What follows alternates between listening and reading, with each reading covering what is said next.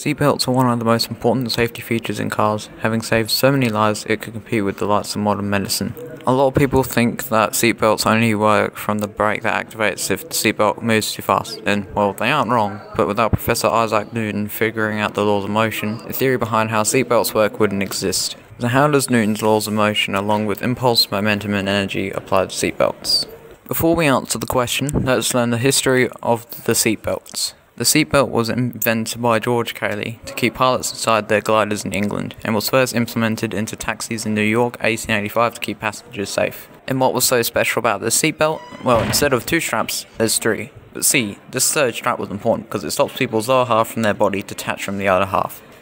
Okay, maybe not to that degree, but it was designed to protect the lower half of the body in a car crash. When the rest of the world saw how many lives this revolutionary design would save, they put the seatbelt design into most cars, and during the 1970s, most countries made it compulsory to wear a seatbelt at all times.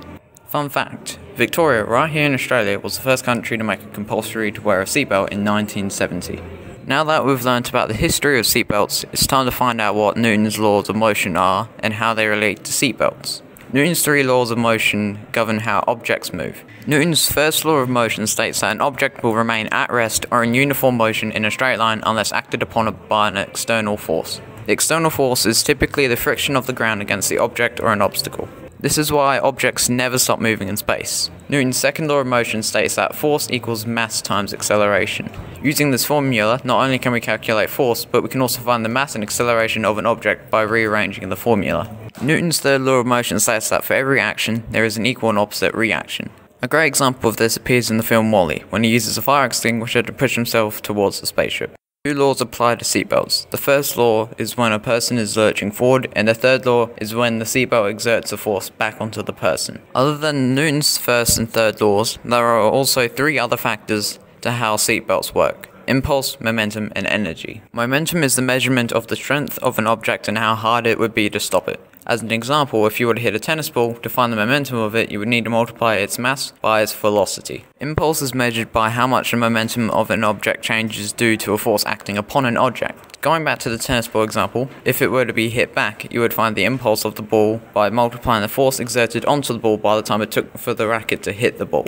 There are 8 primary forms of energy: kinetic, thermal, light, electrical, gravitational potential, elastic potential, chemical, and nuclear. Keep in mind, energy cannot be destroyed nor created, it can only change forms. The momentum found in a seatbelt is the person lurching forward and then going in the opposite direction from the seatbelt's brake activating. The impulse is found when the seatbelt is holding the person from moving and then sends them back. The types of energy that are found are the kinetic energy of the person sent forward, the elastic potential and kinetic energy of the seatbelt holding and then reversing direction of the person, and the kinetic energy of the person after being affected by the seatbelt. Seatbelts have been an integral part of car safety for many decades and have many physics-related laws that allow it to function properly.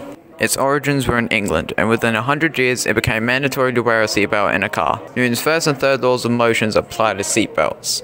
Impulse, momentum, and kinetic and elastic potential all play a role in how seatbelts function.